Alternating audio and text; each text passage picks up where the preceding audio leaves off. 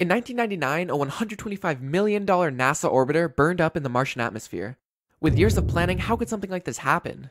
It came down to two organizations failing to realize they were using two different standards.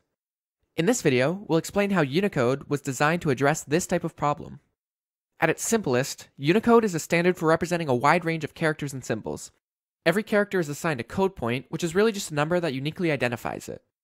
For many years, the ASCII standard was adequate, but it was limited to representing a maximum of 128 characters. Because of this, a large number of mathematical symbols, diacritics, emoji, and the like could not possibly be included.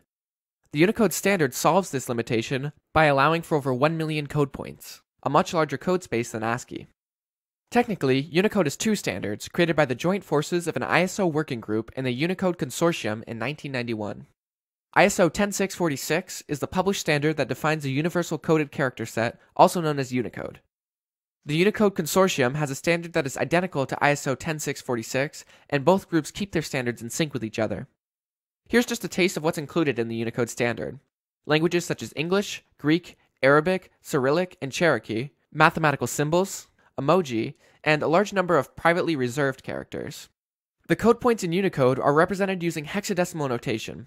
For 1, for example, the number 65 represented in hexadecimal is defined to represent capital A. 21, the number 33 in hexadecimal, is defined to represent an exclamation mark.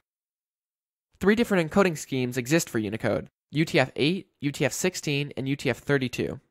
Each uses a different number of bits as its base unit.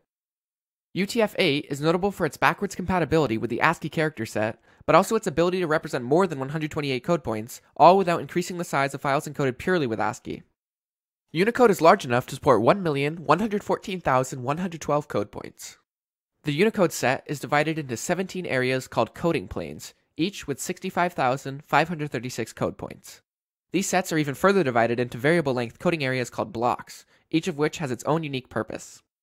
The basic multilingual plane, for example, is the first plane, plane 0, and it contains the most widely used characters in writing systems.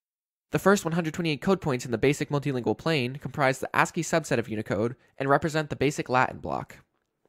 Using a defined set of characters like Unicode, information can be interchanged. It allows for computers to operate and for them to interoperate. NASA was using metric units, and Lockheed Martin was using imperial units in 1999. Two different standards led to the demise of a Martian probe. Imagine how this applies to an everyday situation like texting.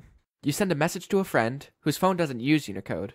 On the other end, the message doesn't come through exactly as expected.